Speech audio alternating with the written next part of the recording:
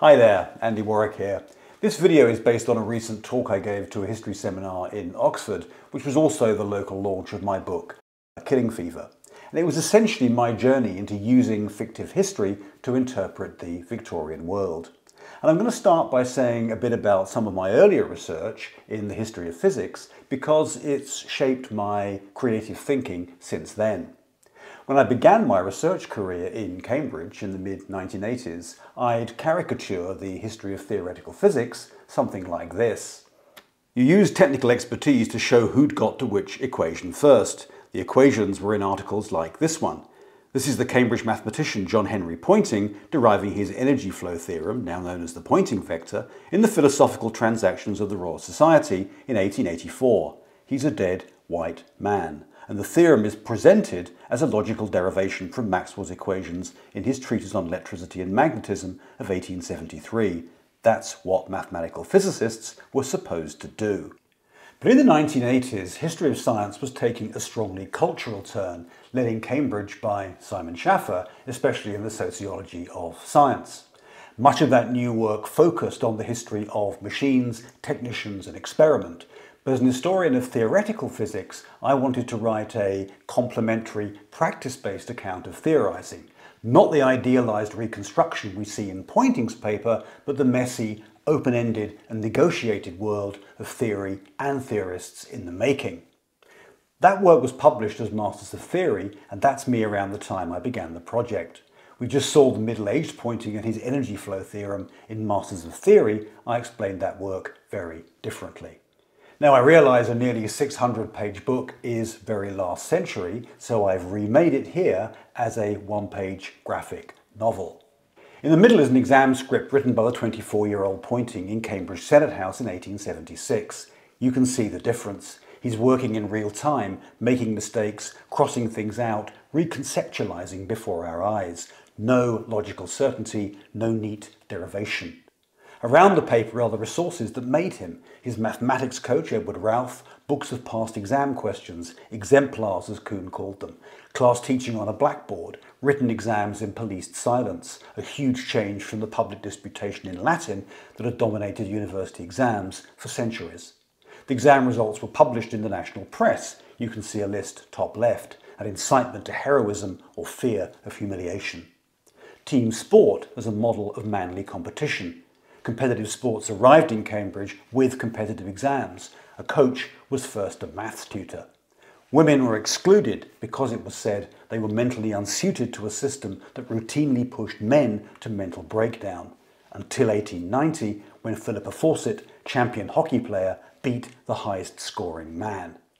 Instead of assuming technical skill, I made it the problematic. How was it generated in that particular time and place? How did it produce research? Poynting's energy flow theorem, for example, came from a mixture of exam questions, Cambridge textbooks, and writing a course in the theory of sound. The logical derivation we just saw was a carefully constructed fake. My study was in historical anthropology, putting some ethnographic flesh on what Wittgenstein called a form of life. For exam scripts and boat races, I built an organic picture of how theorists were made, depicting theory not just as an embodied language, but as an instrument of the state, of empire, of masculinity, of oppression, of elitism, and social mobility. Somewhat later, through my master's teaching, I got interested in global history, and I began to ask questions that seemed to follow from my earlier work. For example, could you connect Cambridge mathematics with, say, an indigo plantation worker in Bengal? Here's an answer in another graphic.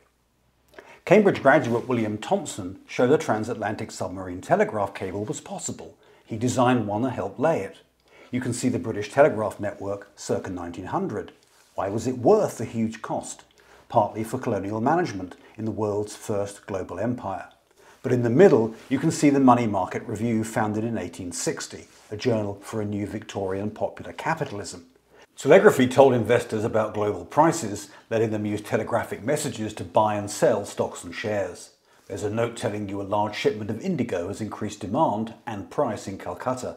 So I began to build these connections from Cambridge, Maxwell's treatise on electricity and magnetism, telegraphy and capital, all the way to the Bengal jungle. What interested me were these highways of imperial modernity built from science, trade, machinery and financial interest. But that inclusiveness immediately begged questions of gender and race. How to approach a topic that big.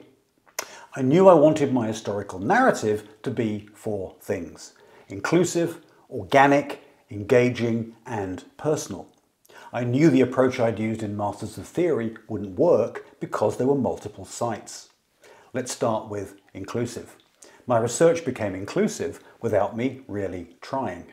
I shifted it into cyberspace, found myself in a virtual Victorian world, largely uncurated, full of random encounters and improbable connections. You can see a few here, from historical maps, Google Ngrams, photographs and true crime cases from the Old Bailey online, to hobbyist reenactors who demonstrate every kind of Victorian weapon. I found a photo of my sleuth's sitting room in Adelphi Terrace. Then there's Google Books. No catalogues, no paper slips, no fetching. It's the historiography of research engines, the brainless algorithm of artificial intelligence, like the random encounters a novelist takes from everyday life. Books on safety deposit boxes and the cash economy, press reports on bare-knuckle boxing matches, hedgerows versus galvanised fences in the new suburban landscape, the first journal of Victorian feminism, gay bars in mid-Victorian London, manuals on how to colonise the world. I dug out lost voices and causes, many beyond the usual archive. I've included these hands caught on a page as a small act of gratitude to the data entry workers, mostly people of colour, who work 10-hour shifts so we can work on our laptops. What about organic and engaging? We academics are constantly badgered by the British government to do something called public engagement, make our work accessible. Could I make my kind of history of science, technology and medicine accessible without resorting to the media hooks of the lone genius, experimental breakthroughs or the wonders of nature? Could I use a thriller to organise the mass of material I was finding online? Here's the Scots novelist Val McDermid, who pioneered lesbian crime fiction in her work as a gay rights activist. As she put it, murder is just a lure. The books are about class, politics, gender, place, the human psyche, race, justice, love, sex, economics, inequality, and why not science, machinery, and medicine. I began imagining a sleuth whose life threaded times, places, and issues via an imagined crime and its solution. He'd be my ethnographer of Victorian Empire, the world organic and the story engaging. I chose mid-Victorian Britain because it was so rich in new techno-science. The first and second laws of thermodynamics, unifying the physical sciences, Darwin's Origin of Species, the same for life on Earth. The first organic molecule, movine, synthesized from fossil fuel. The railway and telegraph, upending the very notions of space and time. The germ theory of disease, anaesthetic and antiseptic surgery, stirring change in medicine. A thriller needs pace and action at multiple sites, especially if you're telling an imperial story over 3 days and 6,000 miles. You need the locomotive, the ocean steamer and the submarine telegraph, and of course that greatest and most discomforting of Victorian machines, the new metropolis of London. I wanted an age that spoke to our own. Mid-Victorian Britain forged a consensus that progress through social reform and scientific discovery was both inevitable and desirable at home and through the civilizing mission in its empire. A consensus built on race and gender hierarchies which, as the late Eric Hobsbawm put it, was exploited by sober men in sober clothes, spreading respectability and a sentiment of racial superiority, together with gasworks, railway lines and loans. It's a consensus that's now unravelling. That's why the Victorians wouldn't have told my story about themselves. It's a view from our age, not theirs. But how to express that view in my sleuth's own mid-Victorian voice. Which brings me to personal. I wanted to voice my history through a life, someone familiar enough with imperial culture to have agency and insight, yet alienated enough by the dark side of empire to look askance at London and its native tribes. I found the Santal people of Bengal in Ranjit Guha's essay Prose of the Counterinsurgency. They were an egalitarian farming society in the Bengal Hills, given land by the East India Company to farm crops like indigo and silk. In 1855, after years of ruthless exploitation, they declared war on company rule. Led by the brothers Sidhu and Kanhu, they defeated the company's local troops and advanced on its imperial strongholds. The company army, armed with Enfield rifles, killed 10 to 15,000 Santal, destroyed their villages, starved and dispersed the remainder into the hills.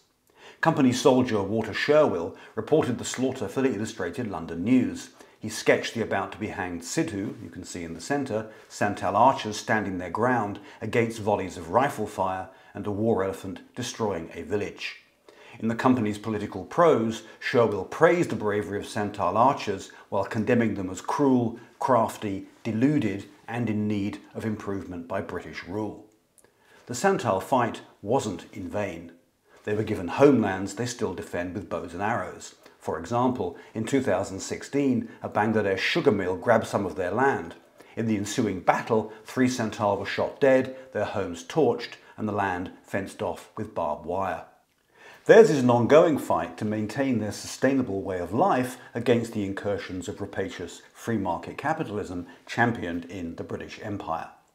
The East India Company partly ruled India in writing. In dispatches, laws, regulations, proclamations, maps, biographies, gazetteers, histories, newspapers, journals, textbooks.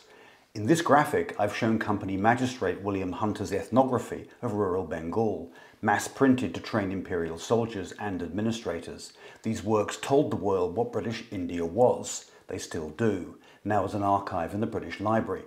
Every word assumes, legitimates and extends company rule in historical time. To find other voices, subversive reading is necessary because colonised people didn't record an independent voice of their own. In the 19th century, the Santal were an oral culture. To let them speak, I've played company authors off one against another, separating evidence from evident political purpose.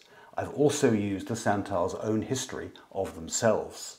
Here are scenes from videos of the 150th anniversary of the revolt and a 2021 song by the Santal singer Rathin Kisku. 3 Santal retell stories handed down the generations.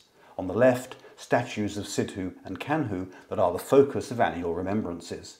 On the right and below, the revolt is reenacted, Sidhu whipped by the sober men in sober suits. Top right is a Santal painting of the revolt.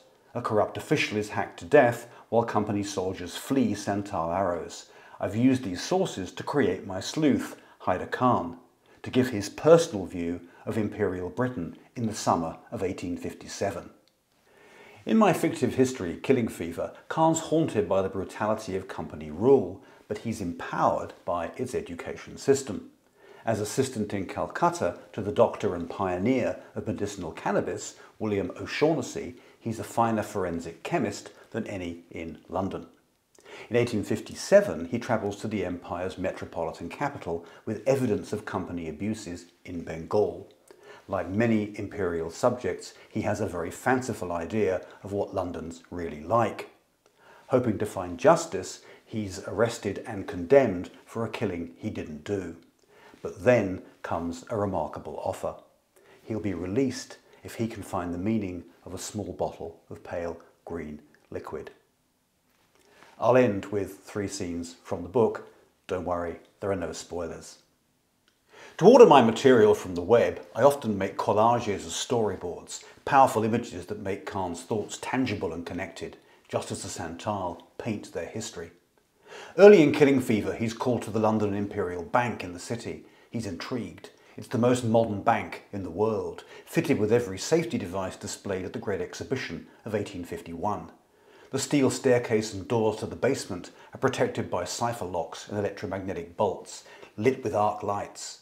At the bottom's a brick mausoleum with 500 steel lockers. Through another door are plush consultation rooms like offices, illuminated with sunlight piped down by clockwork mirrors.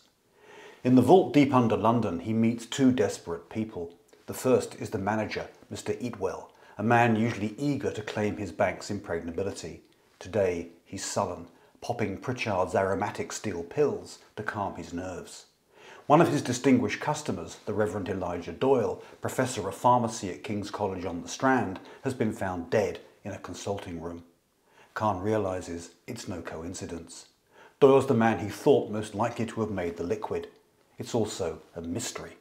On the table, Doyle's left a page of gibberish and a silver cigar case. He didn't smoke. Beneath his cold, limp hand is a revolver he didn't own. Eatwell's certain it's suicide. He'll stake the bank's reputation. No one else was in the vault. It can't be murder. It's impossible. The other desperate person is Elijah Doyle's stepdaughter, Adelaide. She's an intelligencer by trade, selling financial secrets to London's rising capitalists. She's normally calm and self-assured, but not today. Elijah was the man who gave her a superb education, a man she loved. Where Eatwell's sure it's suicide, she's as certain it isn't. Elijah was a devout Christian whose drugs saved native lives and native souls. He was terrified of eternal damnation. Kahn's careful investigation confirms there was no one else in the vault when Doyle died, but also that he was shot in the head twice, and the first shot certainly killed him. He quizzes Eatwell and Miss Doyle, each so keen to have their versions verified, their answers are surprisingly unguarded. Kahn assumes the officers are there to trade what's in the lockers, gold and silver, works of art. Not so, says Eatwell. The wealth is stored on paper. Rent, loans, insurance, deeds for mines and farms. Could you buy an indigo plantation right here? Of course. But how can a document signed beneath London change life in Bengal, as if a sheet of paper acted across space like gravity? Miss Doyle, whose business is wealth on paper, tells Kahn to think of a train ticket. It'll take you to Edinburgh by steam and steel, by brick buttress and tunnelled rock. From this vault under the city, a paper contract pipes your interest through dispatches and telegraphs, from the steel vaults to the steel tip of a sepoy bayonet. Kahn already knows how Doyle died, why it mattered he was a Christian, but this vision of virtual trade, of the devil's storehouse underground, where the earth's cultivators are made the slaves of loans and taxes, shows the scene of crime stretches 5,000 miles. Now he knows how Doyle's killer walked through steel doors, how he was robbed, and why. Kahn's investigation take him and Adelaide Doyle, who's muscled in on the investigation, to Kew Gardens west of London. They inveigle their way in to see the Deputy Director, Joseph Hooker, who has his own bank, the specimens in the herbarium and the garden. Hooker's not in a good mood, partly because the last time he saw Kahn, in Calcutta, he made a fool of himself smoking medicinal cannabis, but mainly because the garden's been shut by an East India Company officer due to a suspicious fire in one of the hothouses. Hooker loathes the company because it wouldn't fund his Indian flora. Convinced Kahn's investigation will damage the company, Hooker agrees to show them the burnt-out hothouse. On the way, Miss Doyle admires the garden's horticultural beauty, which irritates Hooker. He resents the suburban gardeners and amateur botanists who come to admire the flowers, deflecting him from his real work, solving the greatest mystery of philosophical botany. He intends to show all plants are variants of originally created pairs. Stung by his superior tone, the atheist and materialist Miss Doyle expresses surprise a man of science believes the Christian myth of creation. Surely species are the myth. Hooker retorts it takes a professional botanist to perceive the change in plants as they migrate over vast distances, always warring, contending for monopoly of the soil, the stronger ejecting the weaker, the more vigorous killing the delicate. Only in the Eden of Kew Gardens can they assume their created forms. Miss Doyle almost laughs at this fairy tale spun on colonial expansion. The garden's no more than a stockyard of vegetable economics and exotic blooms to decorate the gardens in expanding suburbs. Kahn mentions Robert Fortune, a plant hunter he knew in Calcutta, the man who smuggled Chinese rhododendrons to London and Chinese tea to British India. Miss Doyle points out the Chinese wanted silver bullion for their tea. Now they're paying cash for opium. Hooker remarks that Robert Fortune recently claimed the Chinese had a miraculous cure for fever. He even sent some living specimens of the plant it came from. It's nonsense, of course. The man's a fantasist. But Kahn's thinking about plants warring as they colonize the world, finding sanctuary in the empire's botanic gardens. Now he understands why it was an East India Company soldier who offered to exchange his freedom for the meaning of a pale green liquid. The British Empire's fate depends on it. Precisely how turns out to be a tricky question, because the mechanisms of empire are tangled with the machinations of its managers. When Khan tracks down the malignant hand, he's invited to East India House to make a deal. He expects a business-like exchange, a chance to outwit his foe. But he's taken upstairs to the company museum, part library, part graveyard of Indian culture, a place the Victorian public comes to view the inferiority of primitive people, to appreciate the civilizing mission. Instead of sitting face to face, Khan's led through a doll's house of relics, an anatomy room of dismembered lives, cabinets of spears and tapestries and tusks, each label reaffirming Indian degradation, their knowledge rude, their artists blundering, their craftsmen useless, the musical instruments made in ignorance of acoustics. At last a doll's house of the santal, hung with the drum and flute, the bow and arrow, a sprig of the psaltery, fragments of Khan's childhood with his mother put on show as trophies of war. He's here to be humiliated, wrong-footed. But he's heard the insults too often. His mother taught him long ago that true wealth lives in the soil, in the simple splash of rain. And he's more than familiar with Justus Liebig's agricultural chemistry. A museum window looks down on Leadenhall Street in the city's heart, choked with fancy carriages and fancier people. Khan makes it his exhibit. Behold London's nemesis, destruction from within. The Thames fetid with nitrogenous waste from 3 million eating bread, stripping the vitality of English fields. The Chinese coolies paid to dig manure on Pacific Islands to sail to England to revive the tired soil. Until it's gone. Until Peter can't be robbed to pay Paul. The trick works. Khan's adversary sees his own worst fears. London, the precarious dream. The museum, reality. 3 short scenes from Killing Fever. The mystery organising the archive, the actors voicing the history. Personal, inclusive, organic. No footnotes, no bibliography, no secondary sources, no argument. The authenticity is taken on trust and as an exercise for the reader. I hope it's engaging enough that you'll want to read it. If you do, please let me know your thoughts. If you'd like to try your hand at this kind of fictive history, I'm making some more videos in which I explain how I planned and wrote the book. I look forward to an ongoing discussion. See you in the next video.